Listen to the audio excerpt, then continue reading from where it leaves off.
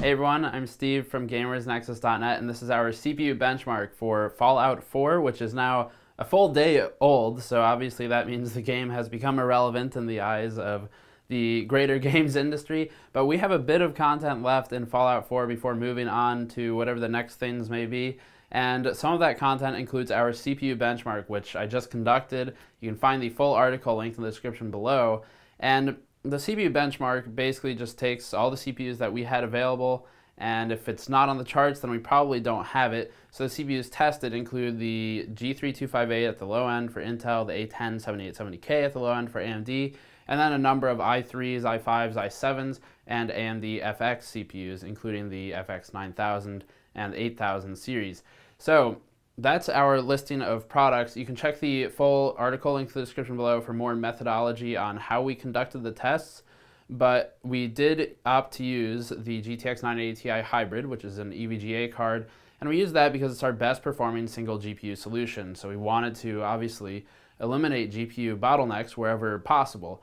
Now, Fallout 4 is pretty aggressive on the GPU consumption, so even the 980 Ti Hybrid does bottleneck at some points, like at the higher settings and higher resolutions. So it's not entirely possible to eliminate a bottleneck on the GPU right now with Fallout 4, but we got pretty close in terms of just being able to see the absolute performance data between the CPUs and get a good feeling for where everything falls. Our hypothesis going into this was that the i5 and the i7 would be pretty similar in performance, just from a purely theoretical standpoint. That's kind of what I was expecting going into the test. So we tested the i3 4130, the i5 4690K, and the i7 4790K, which are all the same generation CPUs, alongside our other CPUs tested, and looked to them to determine where the differences lie. And the i3 I was expecting to perform pretty well, but certainly lower than the i5 and the i7. The i5 and the i7 I was expecting to perform very similarly. So let's look at the data and see how it actually panned out in reality.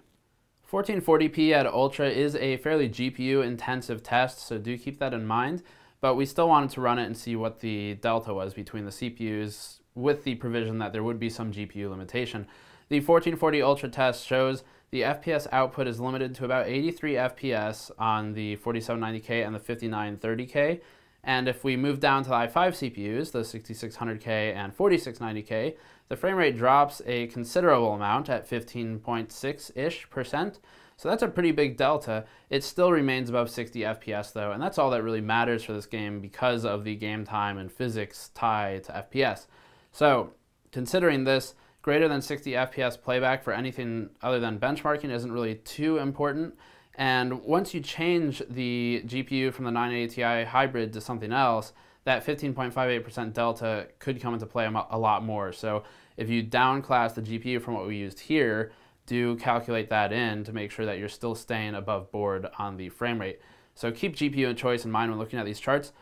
The FX 9590 technically plays at 1440 Ultra, but we face severe frame drops and stuttering with the CPU, and that's a trait characteristic of the 9590's high TDP. We found this to be true in other games as well, so this is not a unique Fallout 4 issue, but the frame drops are severe enough that we'd probably drop the settings down if I were actually to play this game with a 9590 so that the stuttering and the frame drops are less severe. And then the i3 falls far from the i7 starting point, dropping 44% against the i7 and 29% against the i5, quite a difference in both regards. At 1440, we see nearly a 30% performance advantage awarded to the i5 CPUs over the i3 CPUs, and the 5930K exhibits stronger low frame times than its non-extreme cousins. So if you look at the 5930K, in some of these charts it will be outperformed by the 4790K, which again, not a Fallout unique trait because it's happened in other games, certainly, but the difference here is really made in the low frame times, the 1% and 0.1% frame times. As we move into 1080p, we keep the same Ultra settings but drop resolution quite a bit, so the pixel count is way lower. And we see a higher FPS output, obviously, but there's still a pretty big performance curve, so the delta between all these CPUs is still large.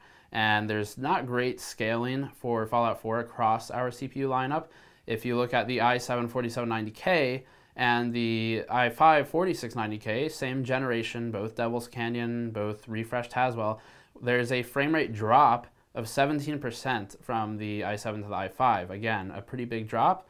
And the performance advantage of the 4790K over the 5930K is, again, reflected in a few games, so this isn't abnormal to see the 4790 trading blows with the 5930. And the 5930K can be beaten out by the 4790K depending upon thread utilization and game optimization for each game tested. And the same goes for the 6600K against the 4690K, where you sometimes see a maybe 1 FPS drop in performance with the 6600 because of a latency increase in the Skylake memory subsystem or some other sort of transactional bus latency. And this is reflected in our 6700K benchmarks as well. The i3 at 1080 Ultra is presented with a massive bottleneck of about 54% against the i7. And when we look at the i5 pairing, the bottleneck is still about 37%. So that's a big difference between an i3 and an i5.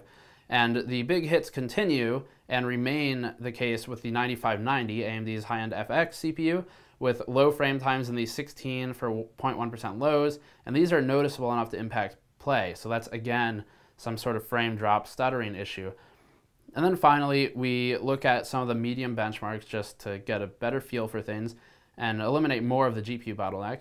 And some of the CPUs here are equalizing due to the load on the GPU and CPU sort of mixing, load mixing on the game side, but the performance gap still exists. The i3 to i5 to i7 delta is in order, 29% from the i3 to i5, 24.6% from the i5 to the i7, so still a big difference.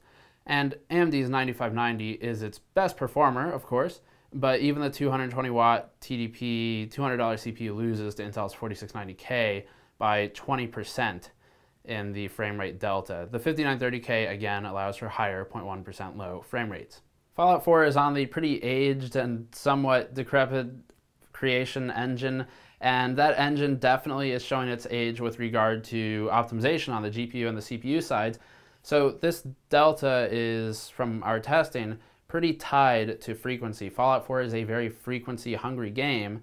Obviously, you look at AMD, and there's some architecture that matters too, because AMD does have a higher raw frequency, but the architecture is so different, it's not linearly comparable to Intel's architecture. So keep that in mind.